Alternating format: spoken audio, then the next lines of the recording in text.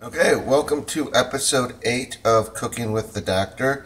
This is your host James here. So today we're in for a special treat, a special take on the ingredient challenge. So I challenged friends and family to give me a list of ingredients and that I would try to, in as few meals as possible, use all of the ingredients. Well, considering the list they gave me, I have figured I can make it all in one meal. So I'm going to quickly go through the ingredient list and then we'll get to making the meal. So first on the list, proposed by my friend Scott, I have here pork tenderloin. Okay, so that's going to be the main deal here. And then I just want to make sure I get these all correct. Next, from my friend Cody, apple. Then, from my sister Rachel, I got pineapple. And with this, I bought pre-sliced pineapple. It was going to be way easier. I didn't want to spend half my prep time dealing with a pineapple. Okay. Then, after that, we get cinnamon from my sister Lindsay, brown sugar from my friend Lee, then we get garlic from my friend Sam, and then finally my friend Josh proposed whiskey. So in this we'll be using 1835 bourbon, Texas bourbon style whiskey. Okay, so with all of this, what I'm going to be doing is I'm going to be doing a slow cook pork tenderloin. Alright, so first thing I am going to do is go ahead and deal with the apple. Please stay, don't fall. Okay, so with the apple, I already washed it. First thing I'm going to do is peel it and then I'm going to slice it. Okay, it's just going to be easier that way. So I got myself a peeler here. And the thing is, if you're going to be cooking with apples, especially if you're going to be doing like a long cook, like putting apples in the oven, you're going to want to peel them. Like if you're dicing it up for like, I don't know, a fruit salad or something, like it's kind of a whatever situation.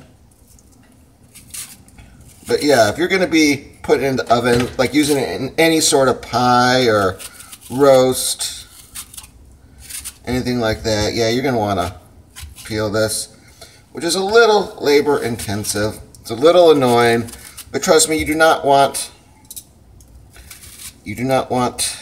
the apple skin, okay, once it's cooked, because that's going to stay tough. Okay, whereas the rest of the apple's going to soften up, which is good, that's idea. And the skin's going to stay tough, and that's no good. Okay, almost there. At the peeling process. So I'm finishing the peeling here. What I did with the pineapple is I ended up buying canned sliced pineapple, and I just simply drained a little bit of the juice out, because you want to keep some of that, especially if you're putting any of it in storage. I'm not sure yet. I'll have to figure that out. So then, let's see here. Okay, almost done. Almost done.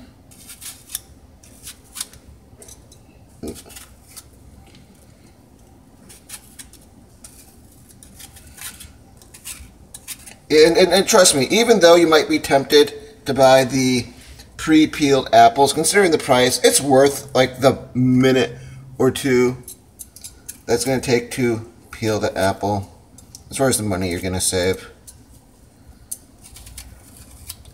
Okay, so we are now at the time for us getting ready to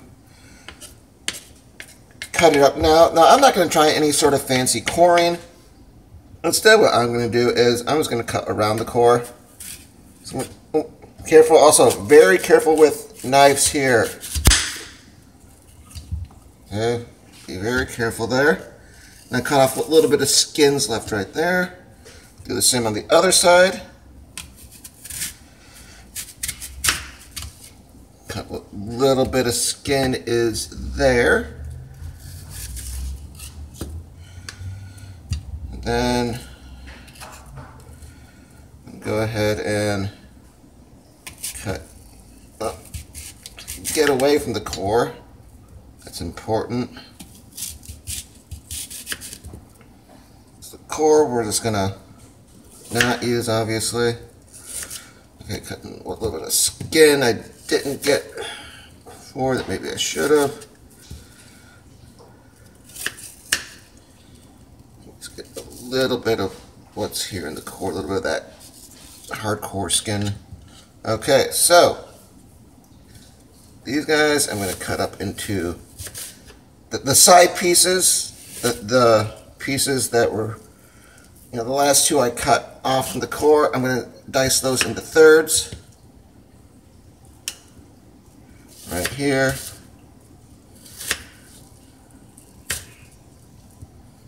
And then the others, okay, what I'm going to do with these is I'm going to dice these into fourths, where the middle cut is clearly just straight down, whereas the other two cuts, you're trying to get at some angle. You don't need to get it terribly close to a 45-degree angle, just some angle. And there, sorry, I was trying to get a little bit of skin that was right there. And obviously, watch your fingers. That's always important. No, no, no. Sorry, one second here. Cat control. No, Duchess. No. Gotta stay away right now. Okay. So, we got our apples ready, and I'm actually gonna get a bowl out for them, so I just put them to the side.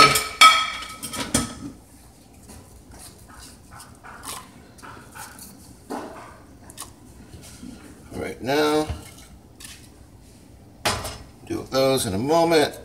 Move this right here over to sink area.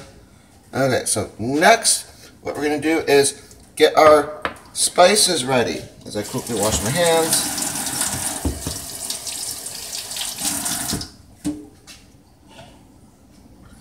Okay, so with this, okay, the key thing is that we're going to have cinnamon, brown sugar, but I'm going to add a little bit of cayenne, okay, because we're going to get that sweet and savory between the pork and the different sugars, the different fruits and brown sugar. I want to add a little bit of heat though.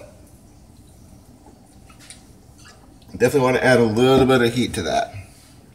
So, start off putting the cayenne in. And be careful with how much you're going to be using. I mean, don't get me wrong, like, you know, don't feel like you have to skimp. But don't go ridiculously hog wild. Especially with the cinnamon and the cayenne in this situation. Because with you cooking it, it is, okay, the fact that we're going to be slow cooking it, not just putting it at the end, means that it's going to be much stronger.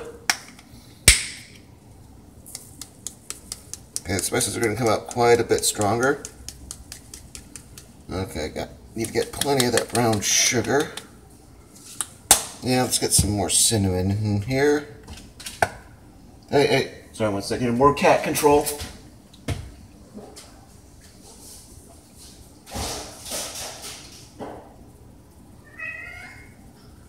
This is a bigger tenderloin. Well, not bigger, but this is going to be a little over a pound, so I got to make sure I have plenty of spices here to wrap around it.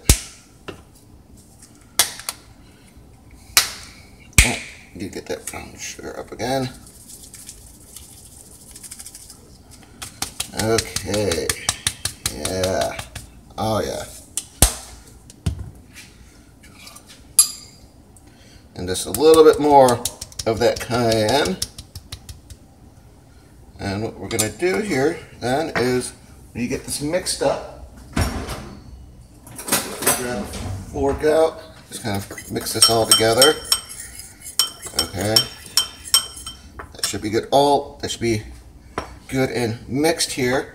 So now we're going to get kind of to the final parts of the prep stage. Okay, we're getting there. We are definitely making some progress. Now we're going to be dealing with the pork tenderloin itself. Okay, so with this is going to be a 2-stage foil that I am going to be using. And actually, before I even get that part ready, you know what, let's get that back. I'm going to grab this guy to put the pork tenderloin in, just so that we get the rub on there nice and good. Okay, so I'm going to be cutting here. Get this guy open.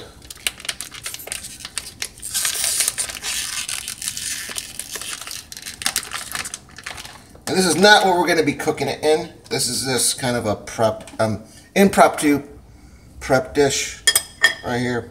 Impromptu prep bowl. Well, let's get some of this going on. Oh yeah, get some of that rub.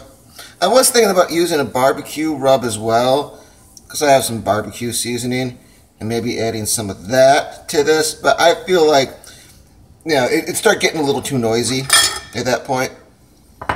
And you really do have to worry about too many different spices. Because at that point, it's like, well, what do any of the individual spices bring to the table? You don't know. It's harder to tell. And there's no good rule of thumb. It's not like, oh, once you get more than 4 spices or 5 spices, it's bad. It's just be aware of having too many different spices going on in a given rub. So, especially if there's a bunch of loud spices. Loud being things like cumin, cinnamon. I was thinking of putting some cumin in this, but then I was like, no. We already got the cinnamon, and I'm gonna be using cayenne and garlic. Which, don't get me wrong, like, you know, that's very much an Indian dish, but then I'm also adding fruit here and sugars, and I just thought that would be a disservice. Okay, so this guy right here is about good to go. Yeah, he's sufficiently rubbed, so I'm going to quickly move him away, and I am going to wash my hands here.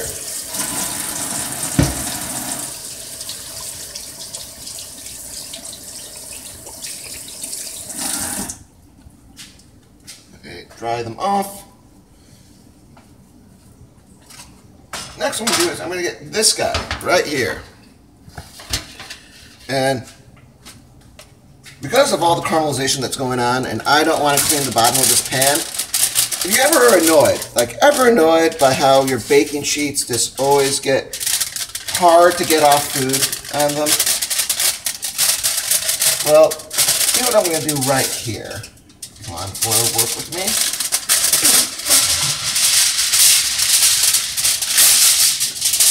And this aluminum foil, the son of a bitch. But I'm going to be covering, yeah, basically this whole thing right here. And this way, there's going to be very few drippings, because you will inevitably, somehow, the drippings will get onto the pan, okay? That's just unavoidable. But you're not going to get a lot of that heavy caramelization that might otherwise ruin or basically be really hard to get off these baking sheets. Okay, so we got that. Next, well, actually, let me get that fork into the garlic ahead of time. Okay. So we're going to bring this guy back to right here. And what we're going to start doing now is we're going to start making a handful of incisions here. And this is where we're going to be putting the apples in this situation. We're not going to be using all of the apple that I had ready earlier, but we're definitely going to be using good parts. So make sure the incisions are decently deep. Like, you don't want it to be super deep, but just decently deep. You don't want to necessarily cut all the way through. Okay, but what I'm going to do first with these incisions is, before I put the apple in them, let me get a better view here. Okay, I'm actually going to put a little bit of garlic in each of these. Probably need to clean that. Let's get another fork. No, this is that touched the pork there. You want to be sanitary here. So get a little bit of, I'm using minced garlic here. You can use this straight up cloves, doesn't matter. This is to say, do not use garlic salt in this situation as a replacement for garlic. It's definitely not one of those situations. So what I'm going to do is, I'm going to definitely work some garlic into these. So hopefully what's going to happen is that the caramelization from the apples is going to help, kind of help soften and break down and sweeten up the garlic here, which I think will be a nice little effect.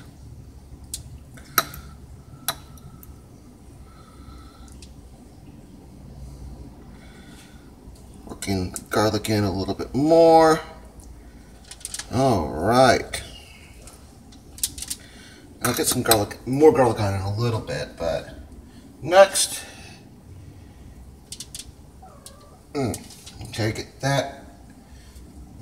This one, let me get some thinner slices here, because I think that's what's going to work better.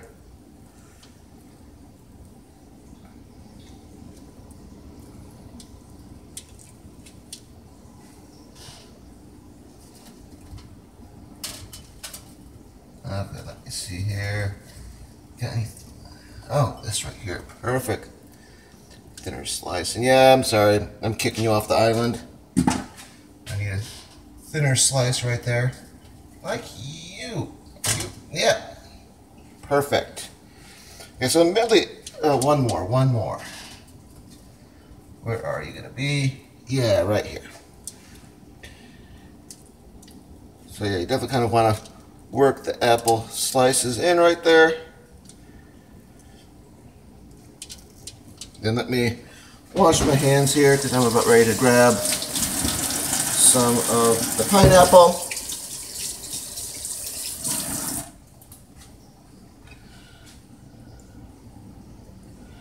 The pineapple here, what I'm going to do is, I'm going to place, well, and the great thing is you can break these up, definitely.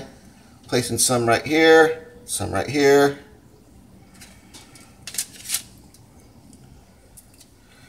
Some right here and some right here. But what I'm going to do here, let me wash my hands one more time, is I want to keep those pineapples in place. I want to keep them from sliding.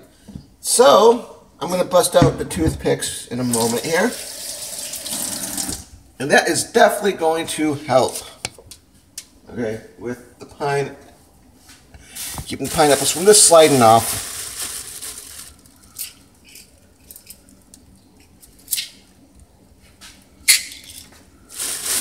Okay, and just toothpick for each part of them. Hey, cat. Sorry, I need to get the cat.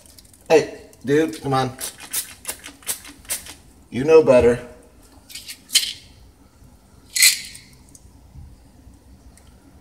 All right, and then one final toothpick.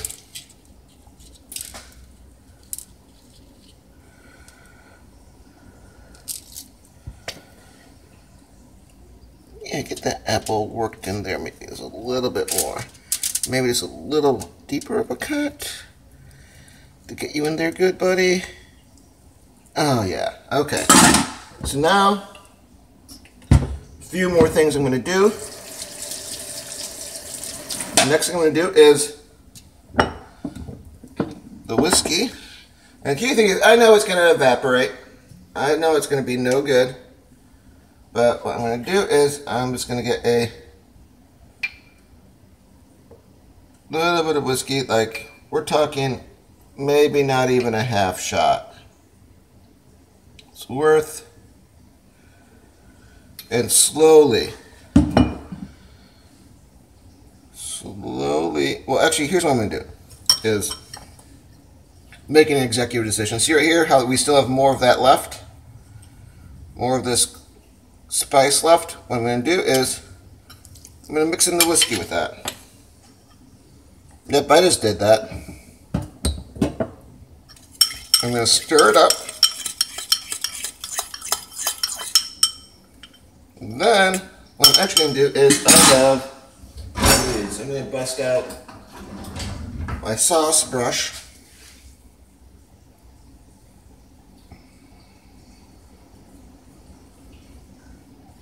Get some of that all over the top right there. You know it's going to be pouring over the side, that's fine.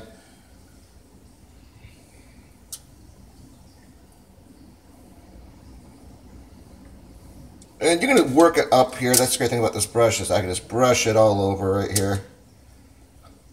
Alright.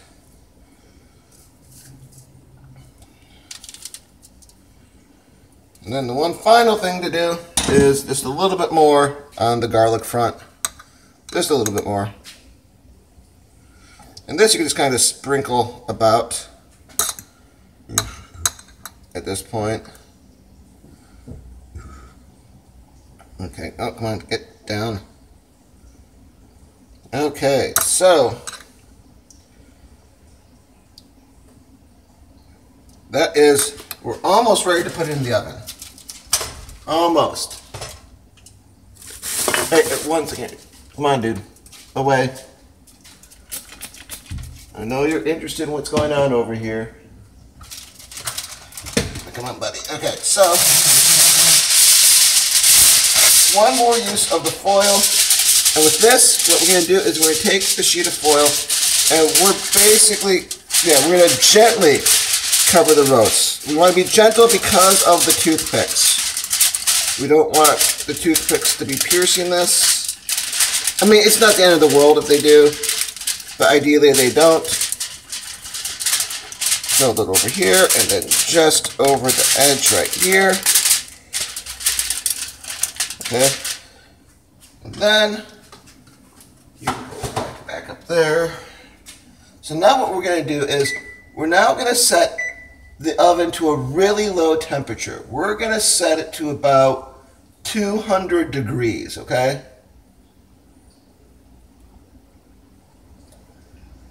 So I'm going to set it to 200 degrees. And normally when you preheat an oven, you want to wait for it to be preheated before you put anything in. This situation though, move it right back up here. In this situation, because we're going to be keeping it in for quite a few hours, we're talking in the neighborhood of at least 4, possibly 5, if not longer, hours. So, oh man, you can see Duchess right there in the background prowling. But yeah, we're going to be putting this in for at least 4 hours at 200. And after about the 4-hour mark, I'm going to check in on it. And then I'll even bring it out and show you guys. But then after that, I'm probably going to be upping the temperature for the next like half hour, just up to like a 250, nothing crazy. But you know, kind of want to increase the temp there. So with that, I'm going to put this in the oven. And I am going to set the timer here. Might get in there. Oh, nice. I'm going to set the timer for 4 hours. 4 hours is when I'm going to check in on it. Okay, so with that, I will see you guys in, about 4 hours. I'll be checking in on it, and I'll show you guys a video at that point. 5 hours later. So I'm back here. It's been right around, I'm actually going to just cancel the timer there at this point, right around the 4-hour mark. So we're going to go ahead and pull out our product, pull out this pork tenderloin that we have been, oh geez, that's citrus and apple and cinnamon smell, so good. So let's see what we got. Oh, I'm gonna have to bring this a little close. You know what? I'm just gonna zoom in the camera here. Yeah, that's what we got going on. Okay, so looking at this, it is looking really well. I'm gonna quickly take its temperature.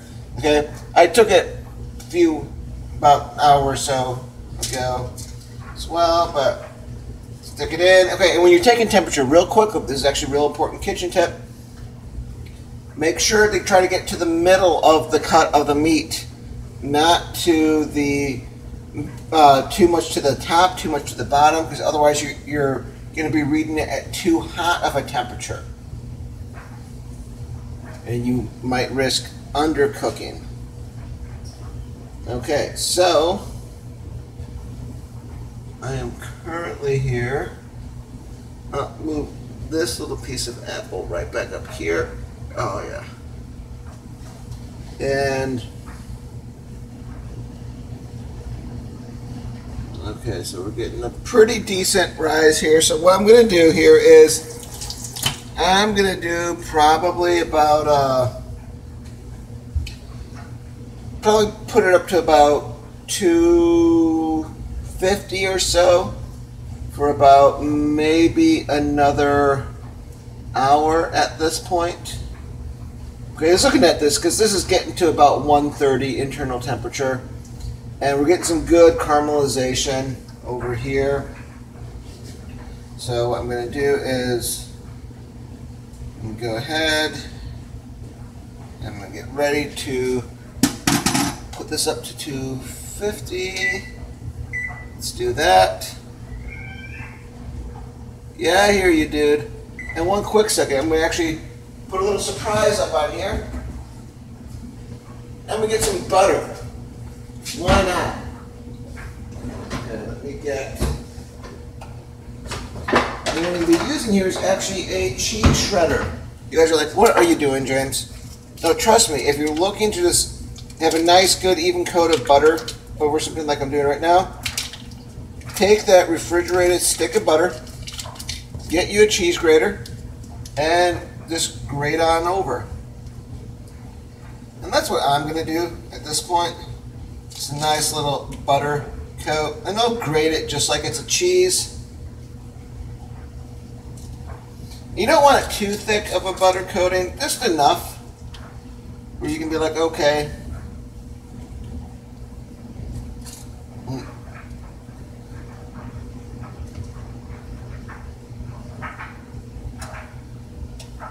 No, no, get up on here.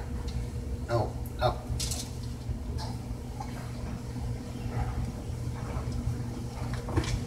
And that's what I'm working on here. Just getting a little nice butter coating, I think, will be fun. Be a fun little thing to have going on.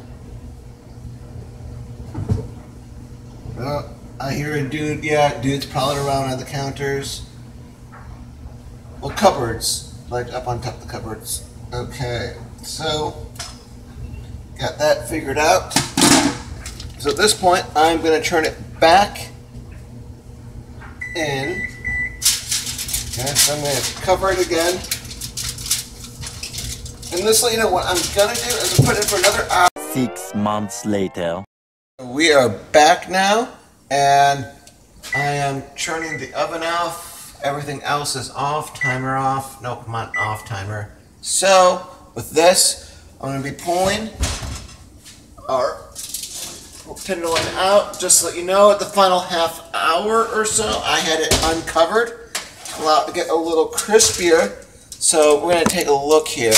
Oh, yep, and I'm going to get some zooming in. Maybe even get it directed like this. Yeah. So get that good apple, crisp apple, pineapple, garlic, spices, tenderloin. Oh, this is going to be ridiculous. So our total time, the prep time was about 25, 30 minutes. The cook time ended up being total about 5 hours in the oven. So let me get a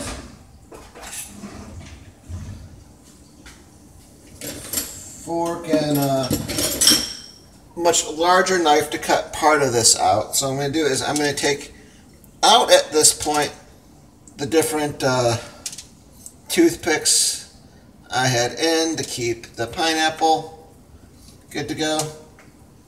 And I'm going to cut a large portion. Maybe give you guys a better shot here. Cut a large portion here.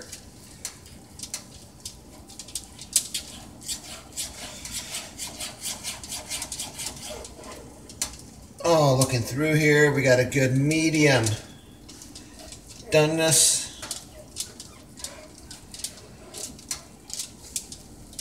Okay. This and this and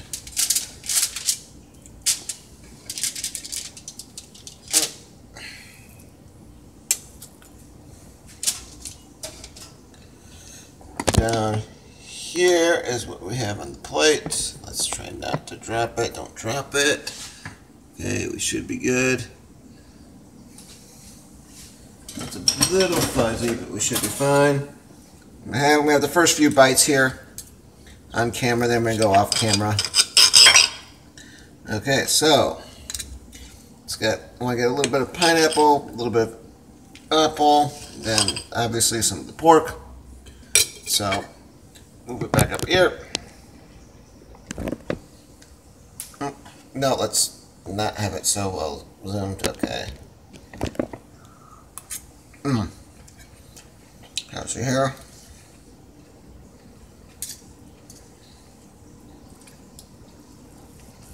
That is sweet, spicy, savory. Ooh. Definitely some good spice between the cinnamon and the cayenne. But yeah, this, oh.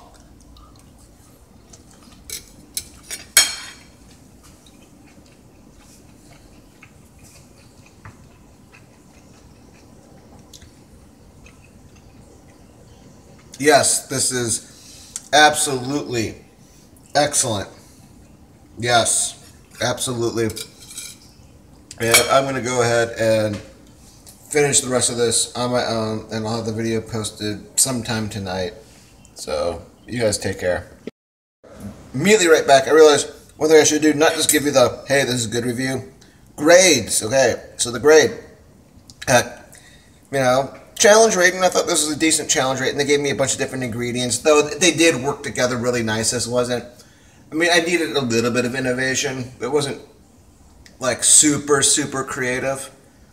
So still, as far as the results are definitely a solid A result. And that's as far as concept and execution, both an A. So with that, I'm going to go back, enjoy the rest of this. You guys take care.